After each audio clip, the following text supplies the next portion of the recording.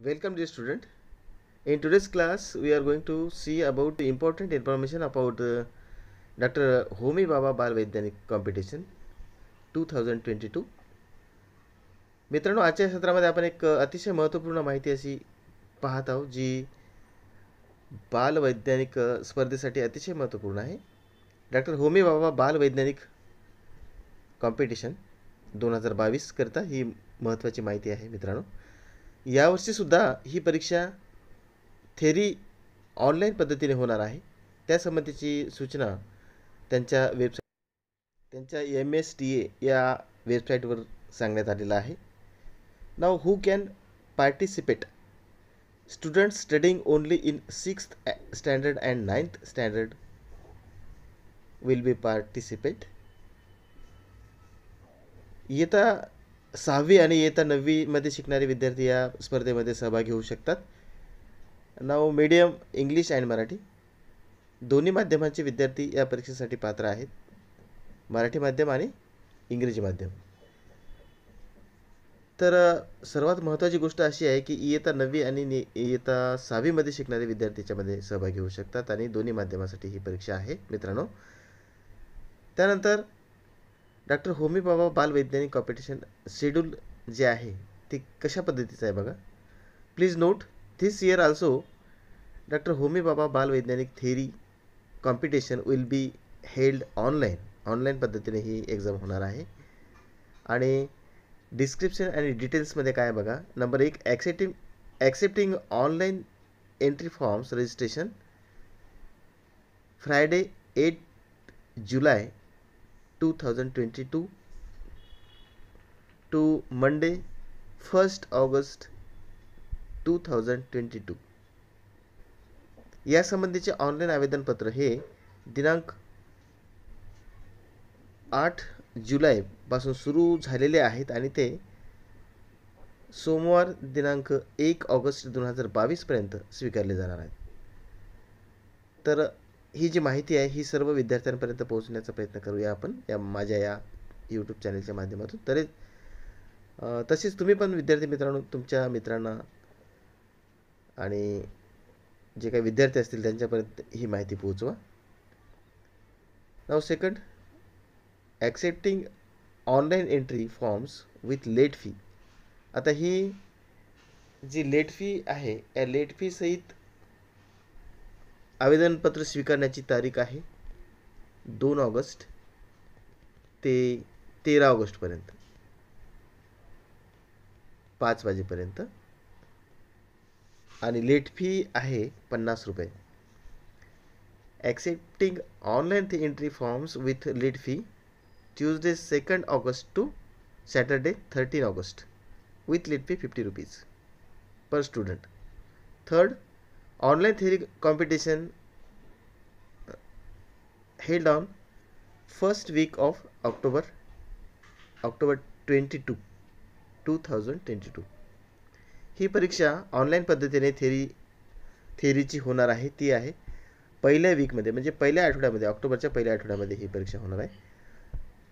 चौथा जो नियम आहे, चौथं जे शेड्यूल आहे ते काय आहे, रिझल्ट ऑफ थेरी कॉम्पिटिशन. या थेरी कॉम्पिटिशनचा रिझल्ट जो आहे तो आहे फर्स्ट वीक ऑफ नोव्हेंबरच्या पहिल्या हप्त्यामध्ये लागणार आहे. त्यानंतर प्रॅक्टिकल कॉम्पिटिशन ही होणार आहे 2nd वीक ऑफ डिसेंबर 2022च्या डिसेंबरच्या दुसऱ्या हप्त्यामध्ये होणार आहे प्रॅक्टिकल एक्झाम. त्यानंतर 6वा मुद्दा जो आहे 6 points, result of practical competition exam first weak of January. And 7, submission of action research project report through mail 4th Saturday February 2023. आता या प्रॅक्टिकल एक्झामचा रिझल्ट लागणार आहे जानेवारी 23च्या पहिल्या हप्त्यामध्ये आणि आपल्याला सबमिशन करायचं आहे रिसर्च प्रोजेक्टचं मेलद्वारे. ते आहे त्याची तारीख आहे 4 फेब्रुवारी 2023. त्यानंतर 8वा मुद्दा जो आहे तो आहे जनरल इंटरव्ह्यू कधी होणार आहे, तर तो होणार आहे 2nd वीक ऑफ फेब्रुवारी 2023 त्यानंतर action research project interview 3rd weak of February 2003, तिसऱ्या हप्त्यामध्ये फेब्रुवारीच्या. आणि price distribution last attempt 10th. Price distribution ceremony जो आहे तो आहे संडे 5 मार्च 2023. असा हा पूर्ण शेड्यूल असणार आहे या एक्झामचा. त्यानुसार ही माहिती सर्व विद्यार्थ्यांपर्यंत आपल्याला पोहोचवायची आहे मित्रांनो. त्यानंतरचा मुद्दा बघा, सिलेबस काय असणार आहे. लेस emphasis will be given for knowledge based question and more emphasis for understanding, reasoning, correction, application, etc. Majority of the question will be from Mars State Board science test books and content related to the above for ICSE, IB and CBSE science textbooks. The question related to general knowledge in science and science around day-to-day life. Now, for standard 6th, textbook of 4th, 5th and 6th standard of Maharashtra State Board and content related to above from ICSE, IB and CBSE books. A. Approximately 10% question 4th standard. B. Approximately 20% question 5th standard, and C. 60% and D. 10% question on general knowledge in science. This is the syllabus standard 6. Now 9th, for 9th standard, textbook of 7th, 8th and 9th standard of Maharashtra State Board and content related to the above ICSE, IB and CBSE books. A. Approximately 10% question on 7th, approximately 20% question on 8th standard syllabus, and approximately 60% question on 9th standard syllabus. And now D. Approximately 10% question on general knowledge in science.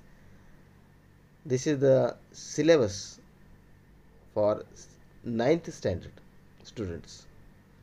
Now phase first, which is a written test exam.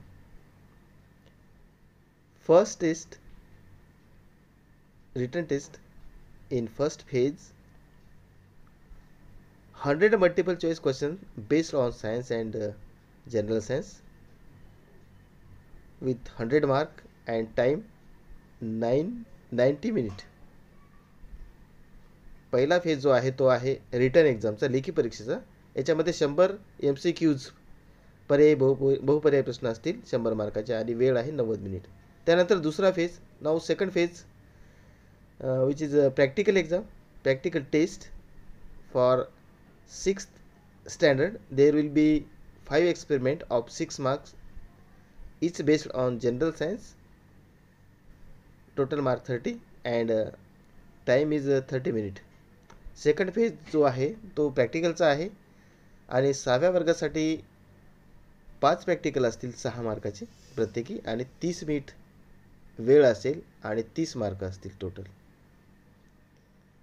आता इयत्ता 9वी साठी for 9th standard there will be 3 subject, physics, chemistry and biology.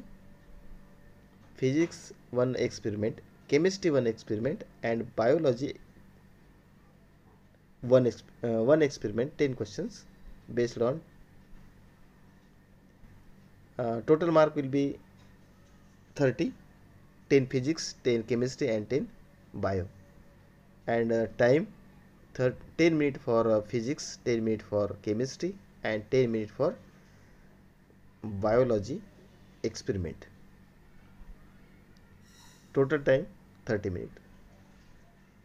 Now phase number 3, phase third, general interview, 30 mark and 5 to 10 minute time.